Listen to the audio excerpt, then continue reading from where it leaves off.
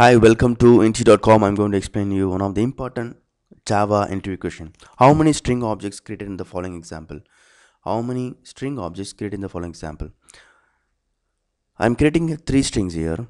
String str1 is equal to interview, string str2 is equal to interview, string str3 is equal to interview. So the interviewer might be asking you a tricky question. They won't ask you directly, is string immutable or not? They'll ask you like this. So you should say, clearly, there are two string objects created in the heap memory. Whenever you create string objects like str is equal to using string literal, okay, JVM will check whether the string literal already available in the string constant pool. If available, very important, if available, then add a reference to the new object creation request. So this is the new object creation request.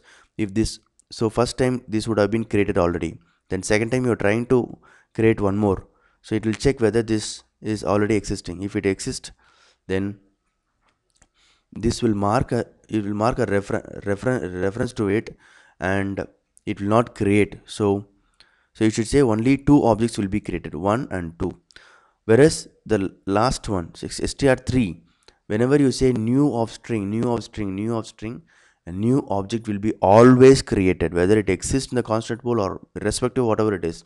Whenever you mark as new, a new object will be created. So only two objects of string will be created in the heap memory.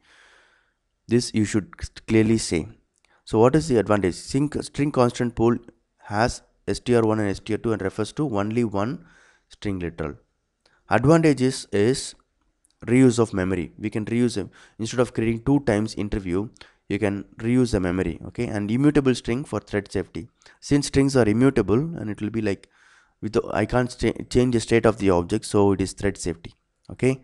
Though is a very simple video, it will be really useful for your Java interview preparation. So hope this video is useful for your interview preparation. If you're looking for a job opportunity within India, kindly submit your resume using the following link.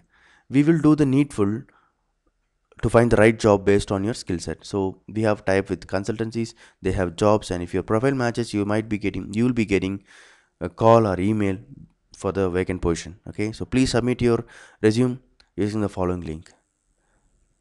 Hope this video is useful for interview preparation. Thank you for watching this video, and all the best for your interview. Thank you.